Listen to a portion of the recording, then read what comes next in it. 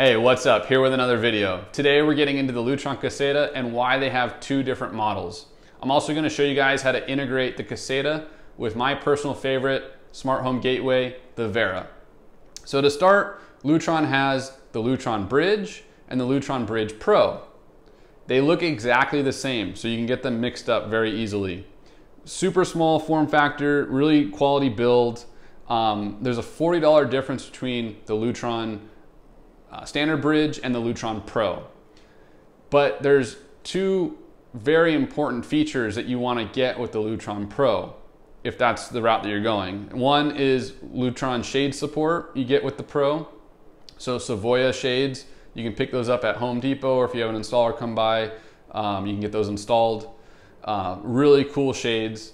But the other thing is, if you want to integrate anything Lutron related, so Lutron Shades, Lutron lighting, their remotes into your current gateway, you're going to want to use you have to use the Lutron Bridge because it supports telnet. So if you have a Raspberry Pi, homeseer, Vera, another homebrew type home automation system, or if you have one of the bigger boys, RTI, Control4, URC, those control systems require the bridge to have two-way communication. So if you want to have everything in one app, or if you want to build features off your current control system, you definitely want to go with the Pro.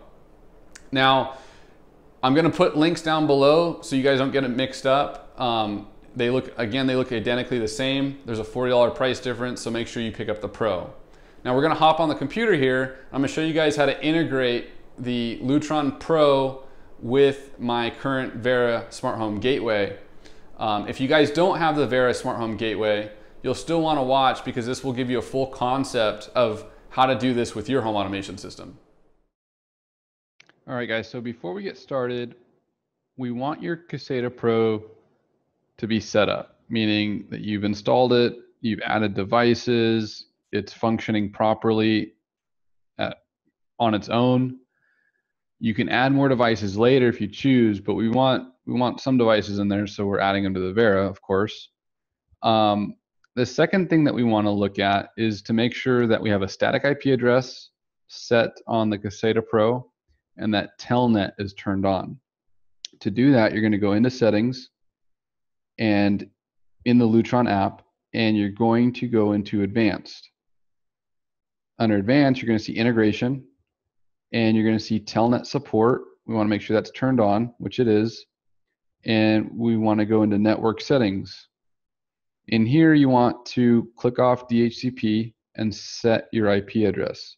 So in this instance, mine is 192.168.1.107.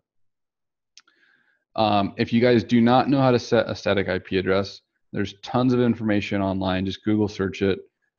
You can do a DHCP reservation from your router side, or you can actually do it within the app, which a lot of people will probably prefer. But it's fairly simple. All we want to do is make sure that that Caseta Pro is staying in one location on your network. We don't want it bouncing around IP addresses, because that's how we're going to control it. So once you're done with that, you're going to click Save. And you're going to let that load. It takes a second for the Caseta Pro to take those settings. And we're done with the Caseta Pro for right now. The next thing that we're going to do is go into your apps, and we're going to install, I already have it installed here, but you're going to install Lutron Radio Raw to Gateway. So if you go into Install Apps and type in Lutron, it's going to pop up. And in here, you're going to click download. Give it a couple minutes, 2 to 3 minutes should be good. And what's going to happen is you're going to get a new icon on your device list. It'll pop up in no room because mine's already downloaded. It's down here under my utilities room. That's where I would put it. So this is the Lutron Radio Raw 2 plugin. I need to go into the settings here, and you need to go into advanced, and there's 2 pages that we need to make changes to set this thing up so that it imports those devices from your Lutron Caseta Pro. The first is your IP address. So again, this is the 192.168.1.107 IP address. Yours is going to be different, whatever you set that static IP address to. The second thing on this list is we need to update the username and password. Yours will be blank, but it's going to be the same as mine, Lutron and integration. This is the username and password to the Caseta Pro. And this is the telnet login, so you can't change this. This is to stay. So it will be the same. The second thing we need to change on here is you need to go into variables, and we need to tell Vera to look for these devices. And under my device list, you'll see B, 7, 12, 2, 3, etc. And B stands for blinds. Now, there's blinds, there's dimmers, there's binary switches, and there's keypads. So if I go in here and edit this, and I type in D colon, and say I have a device number 30. I'm going to show you how to find these device numbers here in a second, but I just wanted to give you some syntax and as to what these letters are for. So this would tell me that I've got, let me add one more here, 22, and say switch, and say this is 25 or something, 24.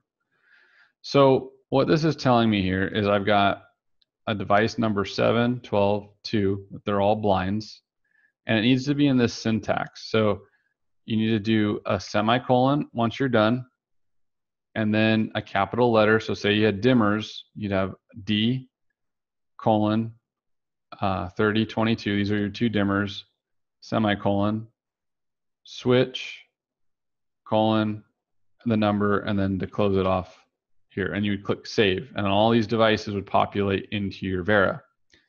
So let me show you how to find these device numbers.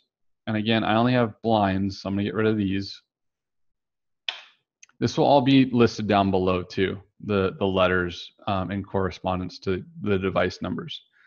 So you get the device list by going back into your Lutron app, going into advanced and integration, and send integration report. On iOS, this brings up your mail, and it brings up this big list of devices, and I don't even know what this is. It's just basically all your device list that the Lutron has built in. So what we're looking for is, if you go down all the way down to the bottom, there's a place where it says ID number and a number next to it. It's also under zones. So for instance here, I've got front window ID 2, side window ID 3, kitchen shade ID 5, and so on, 7, 6, 10, and so on. So we want to add all these ID numbers. Now, if you have switches and if you have dimmers, you would go ahead and put those in different categories. So like D, again, colon, say you had a device number 20, and then close it off, semicolon. So then I only have one dimmer here, but I've got 1, 2, 3, 4, 5, 6, 7, 8, 9 shades, right? And you click save, and this would be done. So that's how you get your device list. I'm going to go ahead and delete these. So it's back to my norm. And I'm just going to close this out so that I don't have to reboot. So once that's done, and you go back into the main device, I click Save Changes. And every once in a while, you have to, you got to give it some time. But every once in a while, you have to click in a reboot on your Vera in order for the shades to show up, or switches, or whatever you have. But you need to go into devices, and up here, all your shades, in this case, all your shades would populate. and you'll typically get a little blue bar up here that says Lutron app refreshing or something like that. So all your shades would pop in here under no room, and there'd be no name associated with it. So here I've got a name associated to this shade, but there wouldn't be a name associated with it. You actually have to go up, you have to open and close it to see which one is which. It'll just say no name, but it will be in a shade template. So that's when you go into each one, you just name it, assign it to a room, click save, and you're done. And you go through all of them that you have, and you organize them, and you're good to go. Now these shades, let me show you here. Let me go back into my app. Hopefully this works as I show you. But if I go into the family room shade and I click open, it basically, it's pretty quick, right? It showed you that I pressed open within the app.